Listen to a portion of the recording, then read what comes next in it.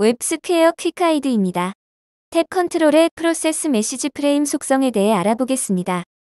이 속성을 사용하면 탭 컨트롤의 WFrame 탭에서 서브미션을 실행할 때 서브미션의 상태 메시지를 WFrame 탭 내부에만 표시할 수 있습니다.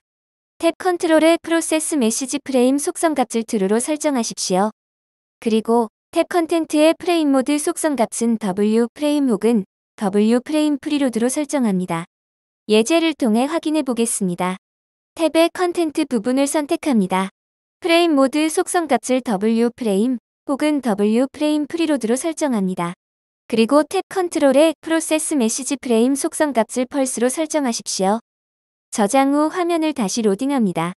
WFrame 탭에서 서브미션을 실행하면 기본 상태 메시지가 화면 전체에 걸쳐 표시됩니다. 스튜디오로 돌아옵니다. 탭 컨트롤의 프로세스 메시지 프레임 속성 값을 true로 변경합니다. 저장합니다. 화면을 다시 로딩합니다. WFrame 탭에서 서브미션을 실행하면 기본 상태 메시지가 표시되고 이 상태 메시지는 WFrame 탭 내부에만 표시되는 것을 볼 수 있습니다. 웹스퀘어 퀵가이드를 시청해주셔서 감사합니다.